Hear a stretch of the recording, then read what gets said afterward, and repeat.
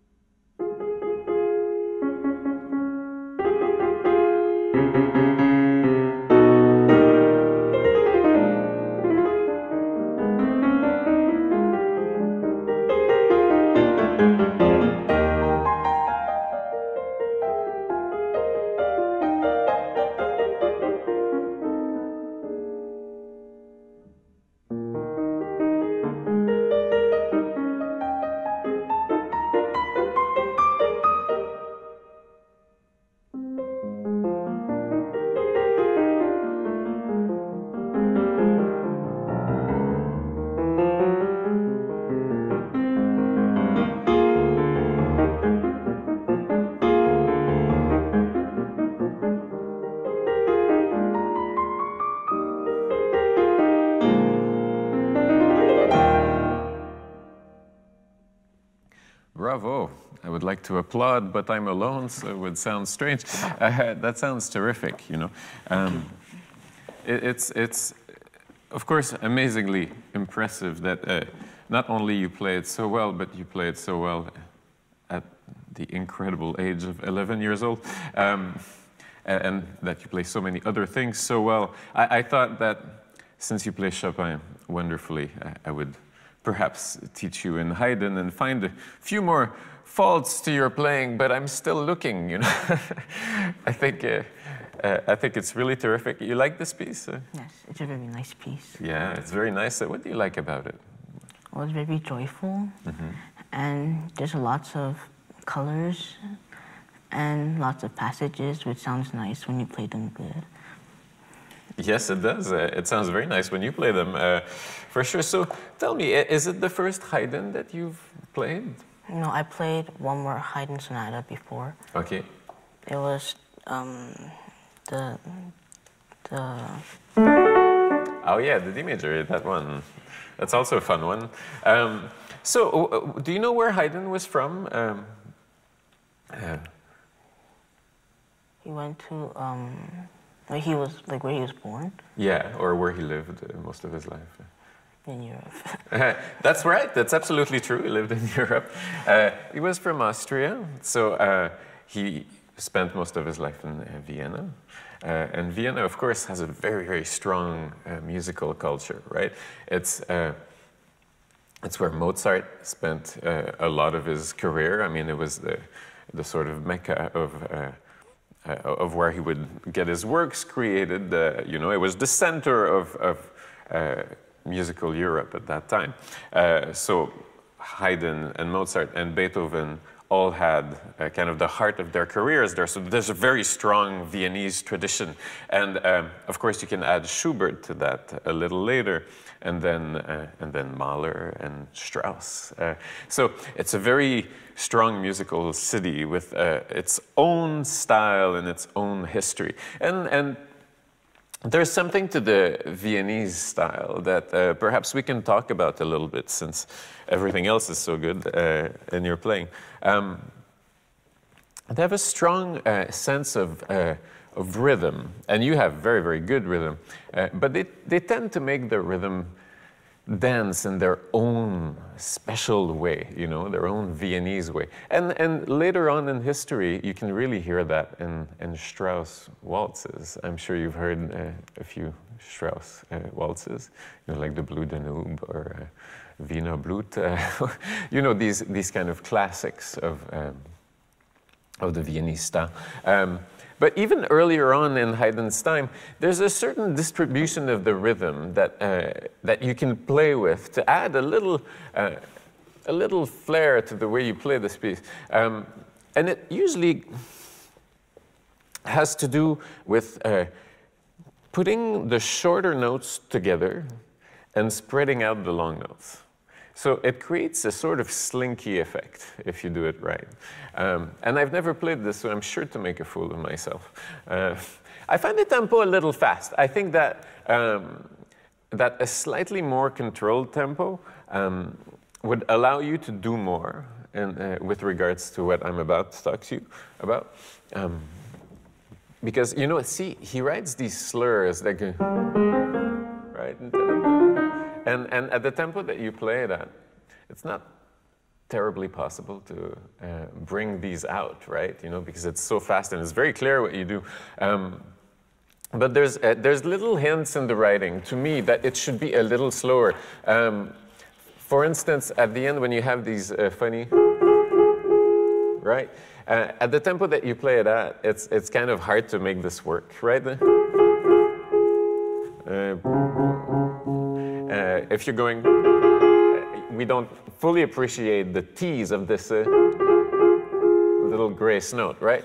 So it would be a little more difficult to play it a little more held back because everything is more clear and open, but then you can do more also with the music.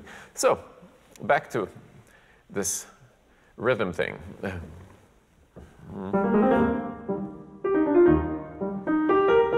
you see what I mean? So I'll squeeze the third beat onto the first beat, right? it's like the phrases go like this, if you can see. So you create a little space before the next third beat, right?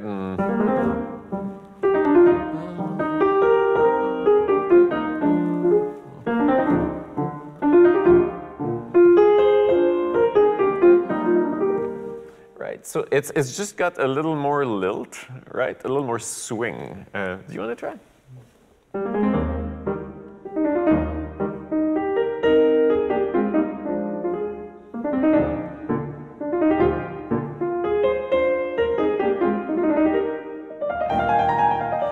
It's really prodigious. You know, I've explained this concept to 20-year-old students, and it takes them weeks to get their heads around it. And you do it at first try.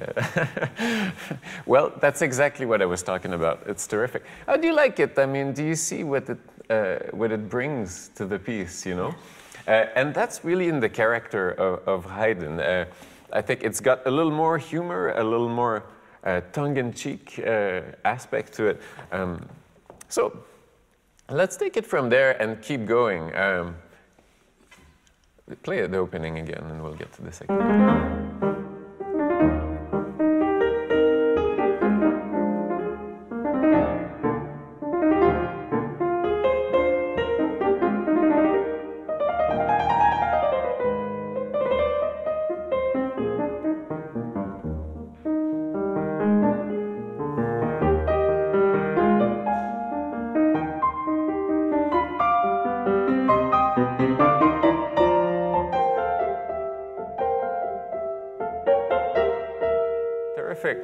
Thank you. So while you squeeze the 16ths together, the danger, of course, is to have them be just a little too close together. You still want to keep that beautiful clarity that you have, and you do most of the time. So that was mostly super. When you get to this different phrase,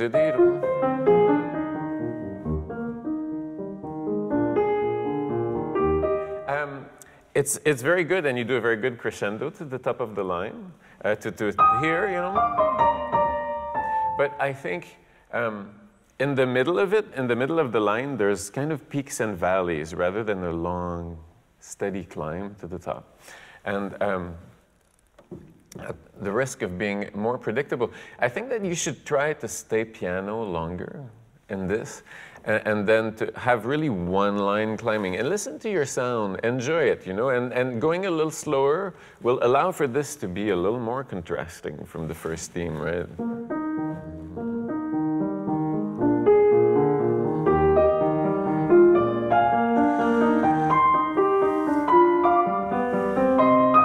Sorry, it's terrible.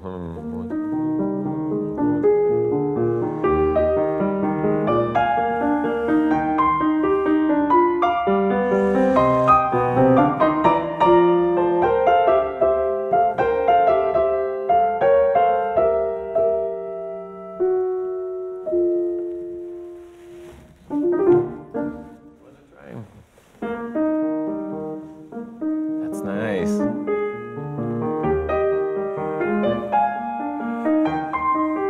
And now open up,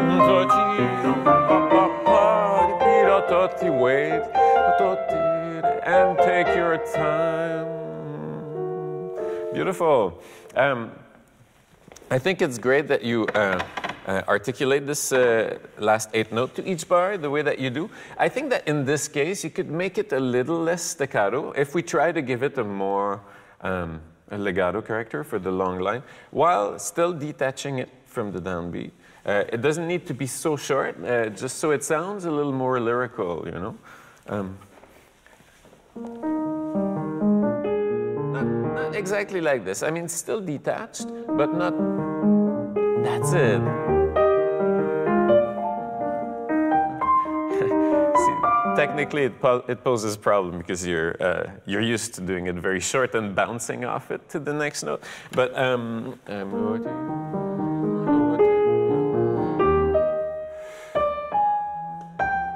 you know, just like it's a tenuto and not a staccato, right? Okay, take your time.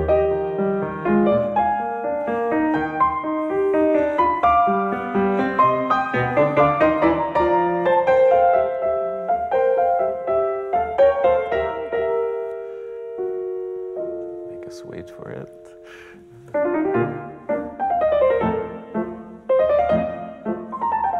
Wonderful. That's a beautiful tempo, I find.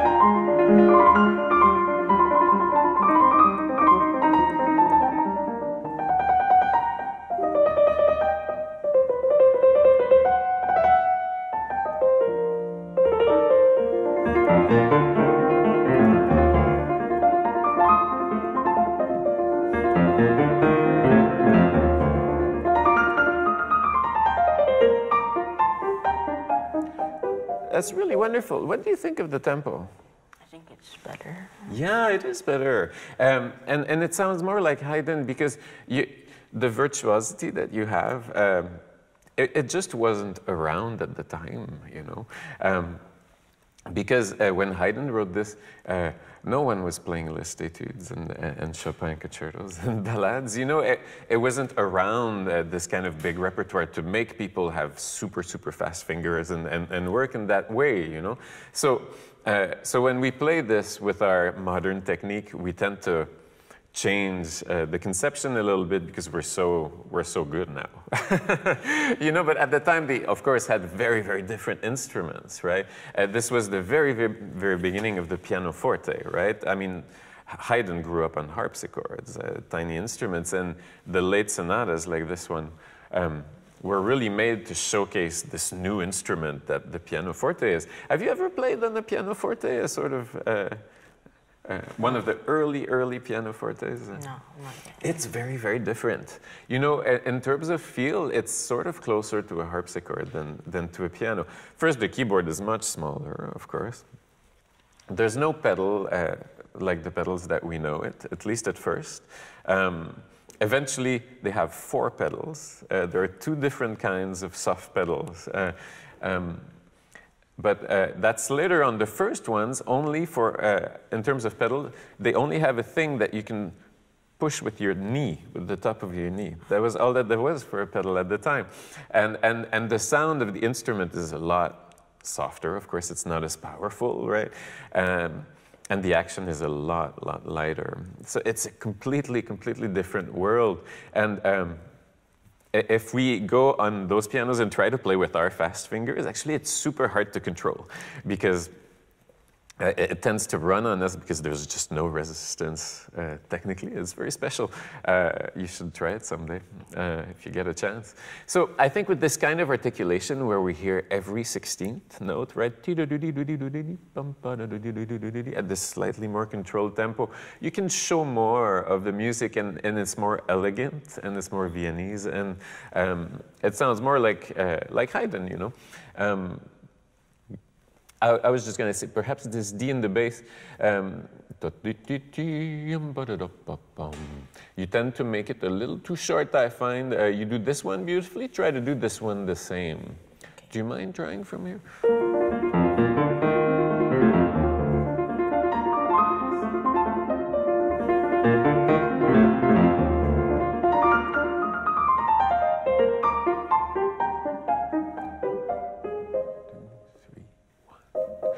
That's actually too soon. You know, 2, 3, 1, 2, pim, pim, pim. So that's what he writes, and I would say longer than that, right? Try to create a suspense. W means wait. So try to make it a real surprise.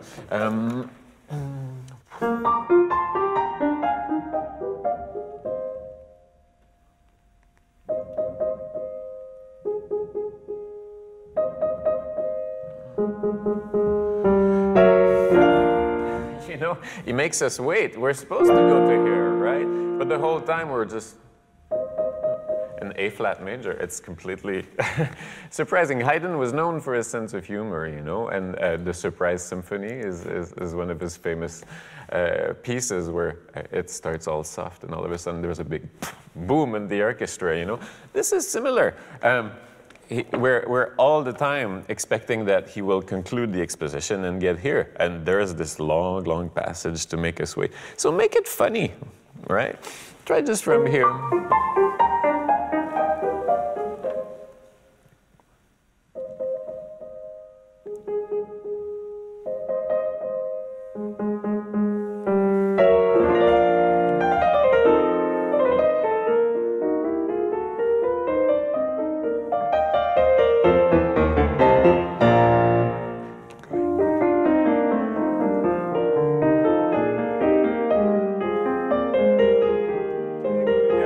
more time now.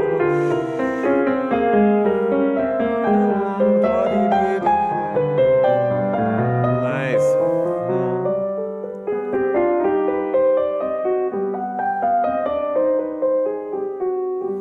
Very good. This beautiful passage, right, with the counterpoint is it's very Mozart, actually, the way he writes this passage. So try to sustain the soprano. You see how he's here jumping B, and since you're singing the left hand beautifully, you kind of stop paying attention to the right hand here. And another thing, your end of passage dynamic you put here, right? I think it should be here. Do you know what I mean? It's finished here, and then you just embroider around it. I think you should sustain the dynamic a little longer so that it dies only here. Want to try?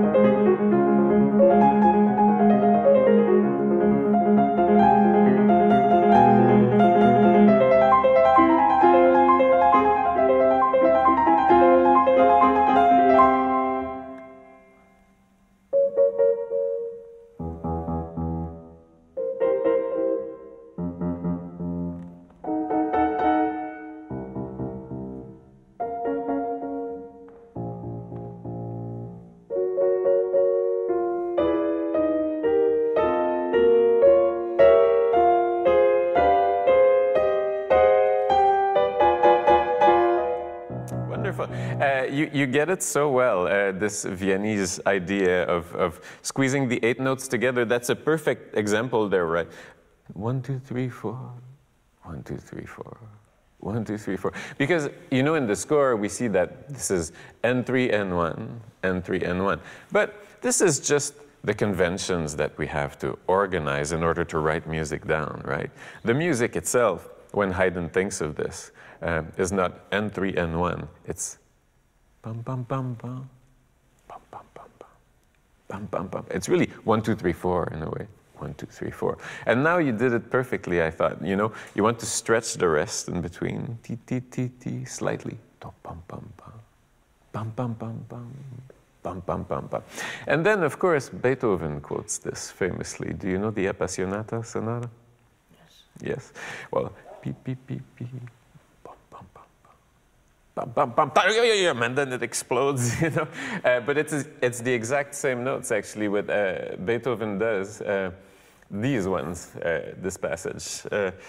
That's texto. I mean, it finds itself in the Appassionata, first movement, exactly. So, of course, Haydn was a teacher of Beethoven, you know that, and of Mozart. You've probably heard that.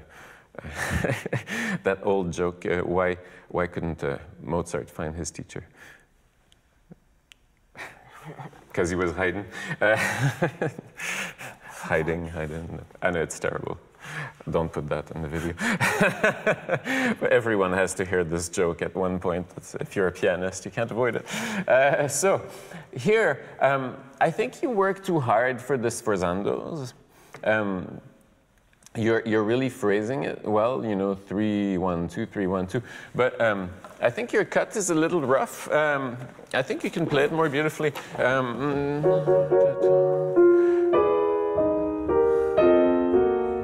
I don't know the notes.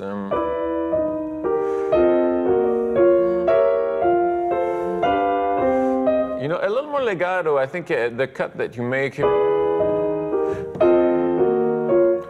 I don't think it's necessary to this extent.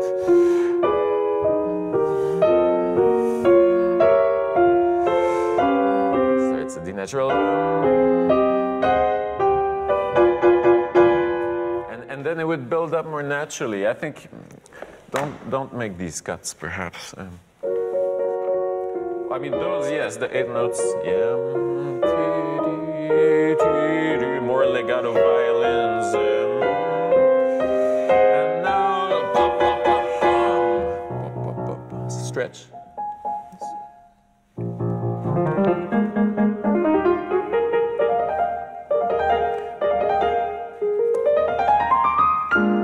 Let's try again from here. I think that here, I want you to stretch the rests more, right? So, pa pa pa pam, pa pa pa pam, beep beep beep beep. And then, when you restart the theme, right?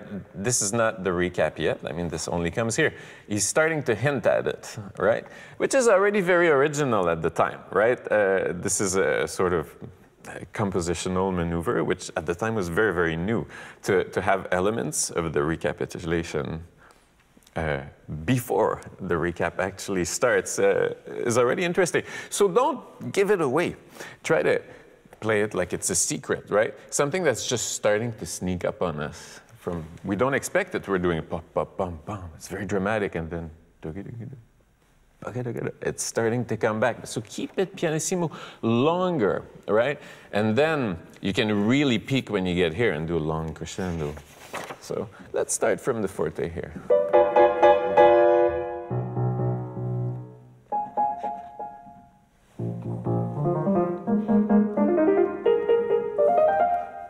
Crescendo.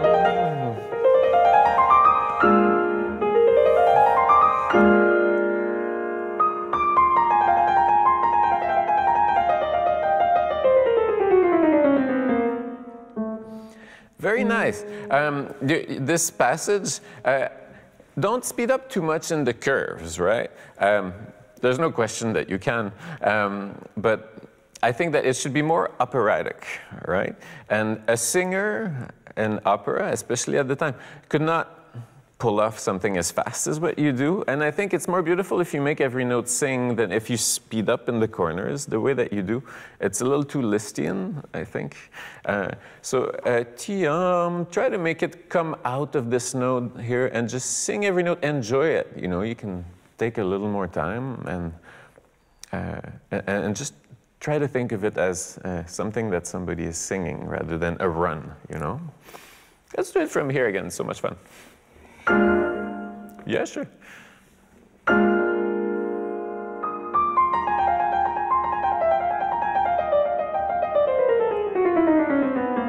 Yeah, that's nice. You can work on that and enjoy every nook and cranny of this run, all the little turns, and put more expressivity into them. Very, very nice, very beautiful. And then we get to the recap, which is, you know, a lot of the same things. I'm sure you can apply if you want. We can come to the coda, actually. Let's try this passage. It's a long last page, right? With lots of twists and turns. It feels like the piece should end here in a way, right? And then he stretches it. So we have to keep it interesting. But let's go from here and try to bring out these appoggiaturas as something more of a joke. I think that's a little too fast. Think of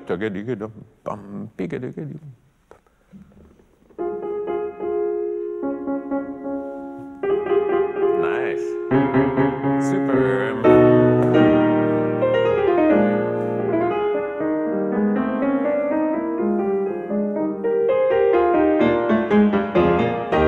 And now we keep going.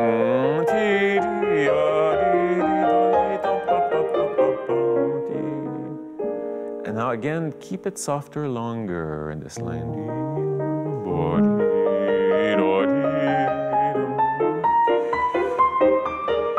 Again, another surprise.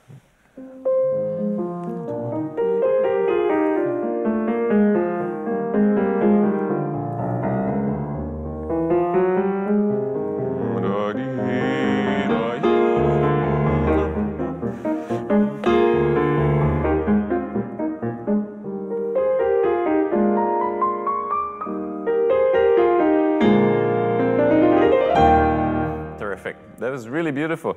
But you see, it's the elements of surprise that I want you to highlight in this last page. It really feels like this should be the last note of the piece. And then we have 4 more lines of imagination and new ideas and fake endings, you know. And again here, you know, he ends on the 3rd beat and a big gap again and starts piano again. It's so imaginative and full of surprises. When you play this line, transfer it to your left hand, catch the F as a part of the line, make sure it doesn't cut. And it's really super. Why don't you play the list just so I can hear it as a treat? I'll go sit down. So this is Gnomenreigen, the 2nd of the 2 concert etudes. The Dance of the Gnomes, I guess, in English.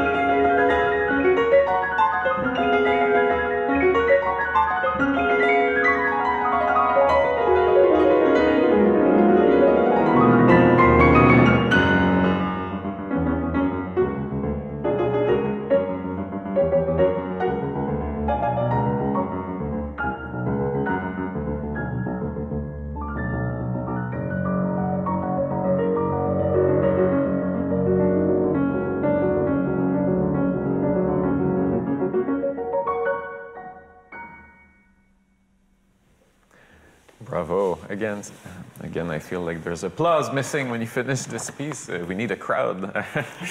This is terrific, eh? Great character, great fun as you play it, and of course, terrific accuracy and technical means it doesn't look hard. And it's hard. It's very hard. But you don't know that. That's great. You don't seem to know that it's hard. I was wondering a couple of things about color soft pedal. Do you use the soft pedal at the beginning? Yes. Yes. Play it again if you don't mind.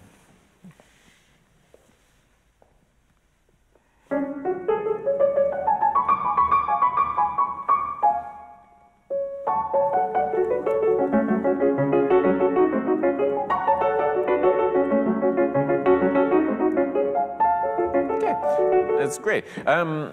See, there, I think that just a little intro. Is there any way that you can make it disappear more? Because you almost crescendo towards the end of it. Do a fade out, like a camera disappearing, and then to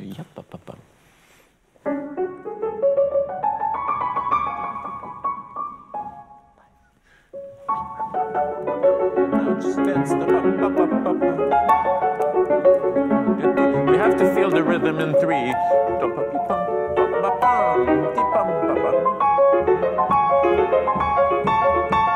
Okay, try to resist the temptation to accelerate.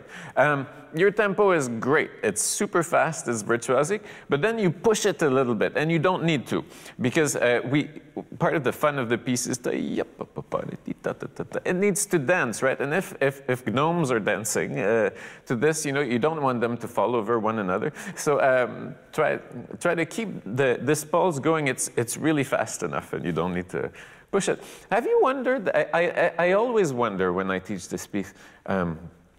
About the pedal markings, you know, because you play it rather dry and very well. And I also think that's kind of how it sounds good, the way that you play it. But Liszt, and he doesn't often take that trouble, really writes a lot of pedal in that first page. Have you ever tried it? Once, and then I didn't do it because it sounded too messy. Yeah, right. It's very different. Let's do it just for the sake of it. Try it from the theme onwards, just so we hear what it sounds like.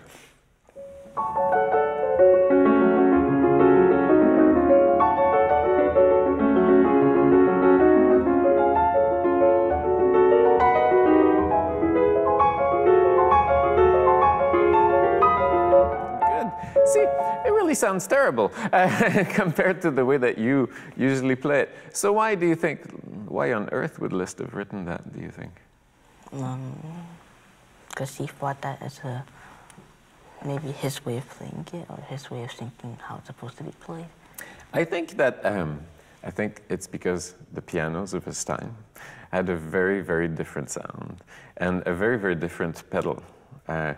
Again, even in Liszt's day, even when he wrote this etude, the pianos were very, very different, right? They were much smaller, they had very little sound.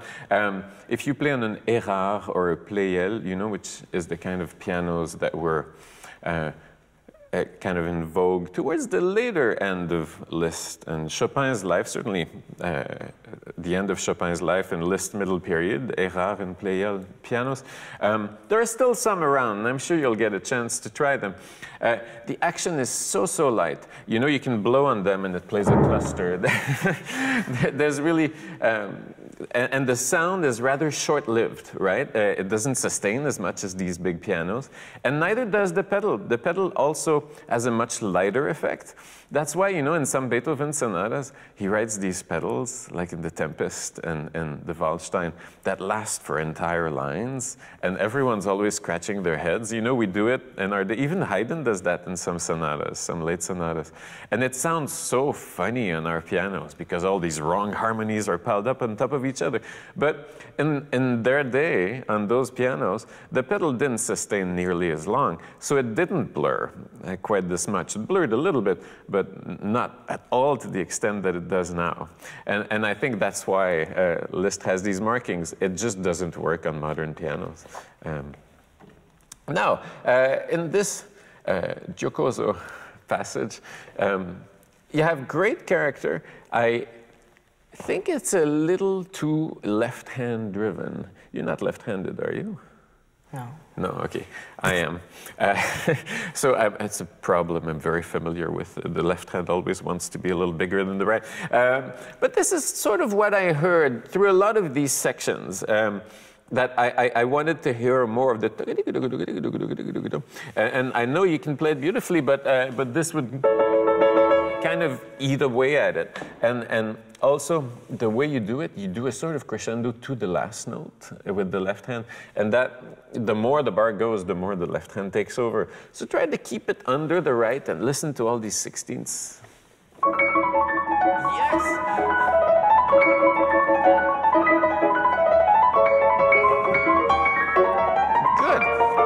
this is terrific. You see, I mean, it just sounds better, right? Now, that softer. I mean, this was, you know, played with rather a lot of energy. Save that for the fortissimo, right?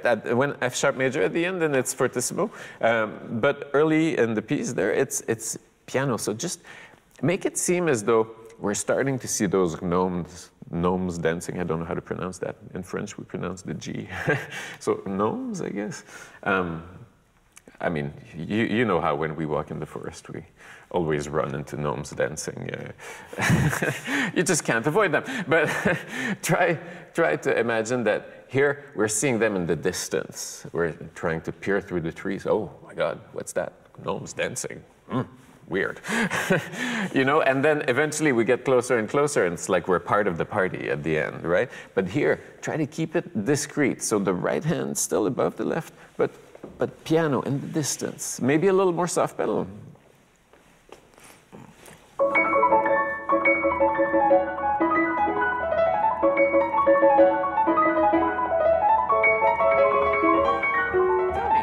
It's nice, it's nice. I'm just wondering what it would be like if you tried the soft pedal. I think it would, one of the great effects that I use the soft pedal for, I think, is generally to cover the left hand. When there's big accompaniments in the left hand, I find that it really changes the balance. And since the problem here is the fact that the repeated chords in the left hand naturally eat up the right hand, I think the soft pedal might help. Let's try. Just put it down for the beginning. I think that's better. And now you can take it off as you get louder.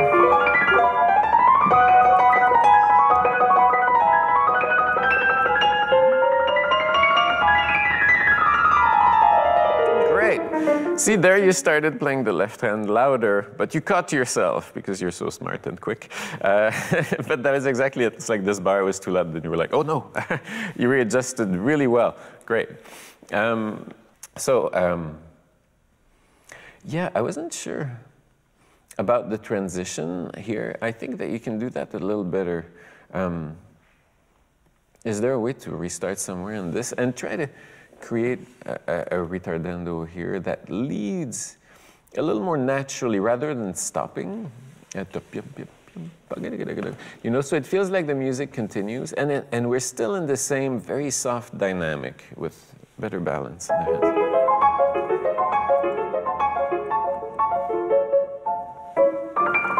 Right. Try again. That's the idea. So it slows down but doesn't stop.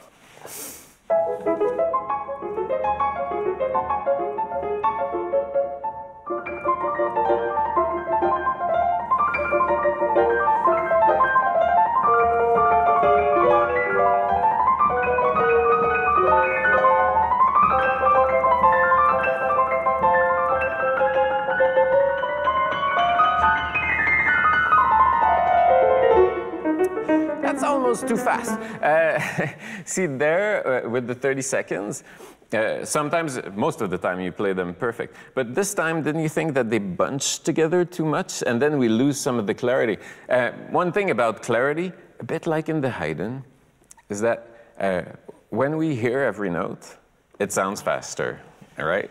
So there, now it started to sound like clusters almost rather than so make sure that you listen to every note, and it should almost feel slow to you by now because you're so totally dialed into it, right?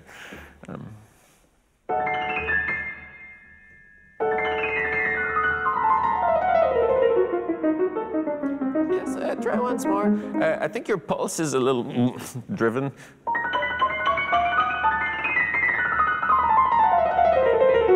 Better. Yeah, sure.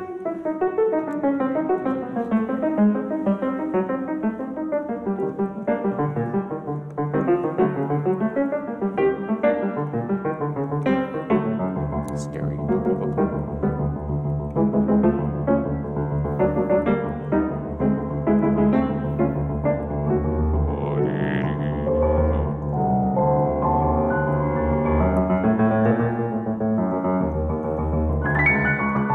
good. I was going to suggest that you do something a little scary with the swell there. And now you went away and did it before I even told you. You can even read my mind now. I just give up. Yeah, do it again from here, and maybe a little more swell there to just create this sort of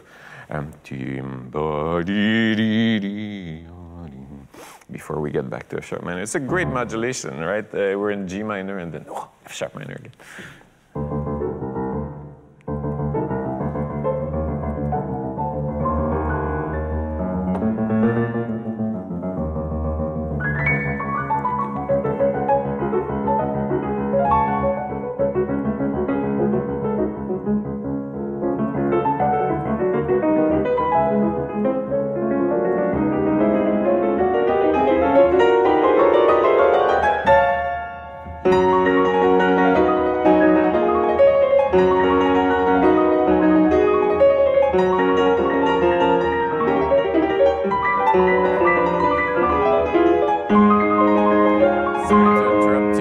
It's so terrific. What do you think of the balance there? It's a little bit off. It's a little bit off. The left hand really eats up the right there, and I think it's probably a function of the piano a little bit. It must be a little more powerful in the middle register. I will not sit down and try to play this because I've never played it. But I mean, what if you tried to pay special attention to that now and tried it again? This is when we finally are in the fortissimo, right? So this is where you finally get to play it super loud. But try to keep that in mind. You know, listen to the right hand. Listen for the tune and try to obliterate the chords.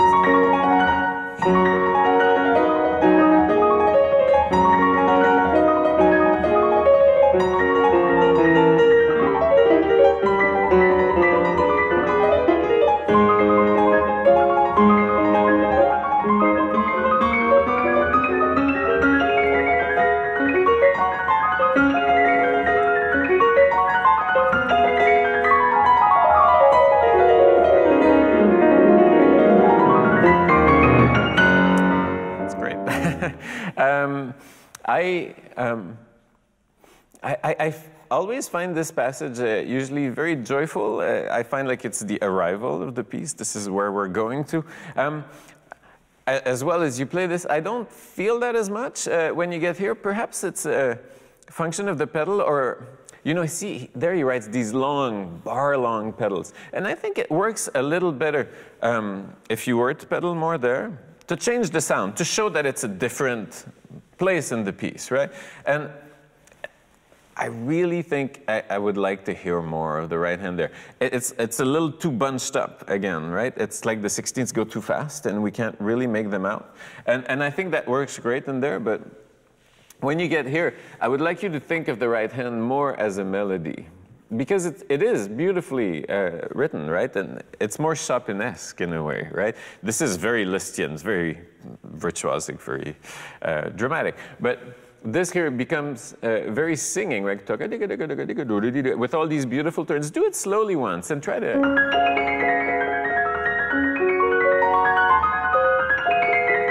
Do it slower. And try to find the music. That's what I mean.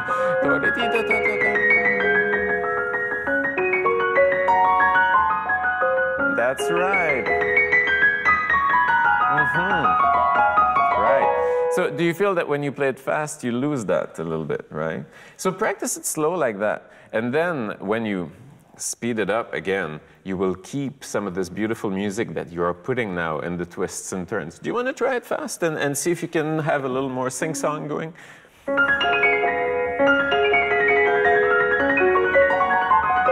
make that especially very elegant, right? That's right.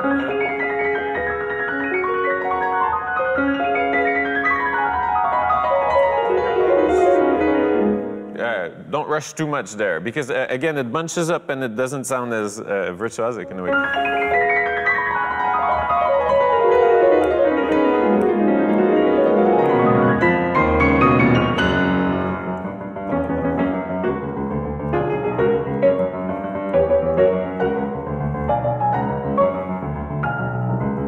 Try to make these chords disappear, right? So make it a shape, pa pa pa pam pam. And not ta-ta-ta-ta-ta, you know? Ta-ta-ta-ta. Always in a sort of diminuendo in a group like this.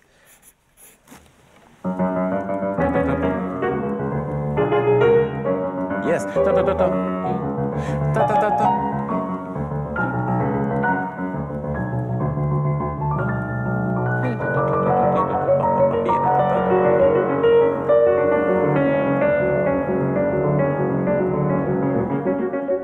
Disappear. Great, that's great. Well, it's really a pleasure to meet you and hear you, and I so look forward to hearing more great things from you in the future, and I'm sure more will be coming. So, thank you. Thank you so much, JJ. Thank you. Good luck with everything. Thank you.